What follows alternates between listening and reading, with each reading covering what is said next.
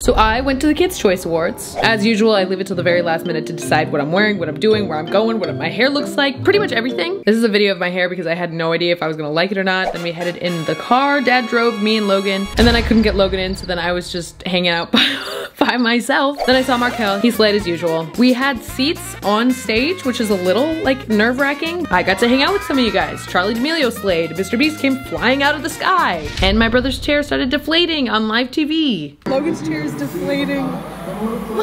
Mark my words, one of these days I'm gonna rock Lil Uzi's hairstyle. That mohawk's got height. And as I'm walking to my car, I see the Tom Kenny, voice of SpongeBob SquarePants, in the flesh. And I'm sorry you have to watch this awkward encounter, but I was just completely weak at the knees. I'm ready. Promotion. I'm ready. Pearson motion. Oh!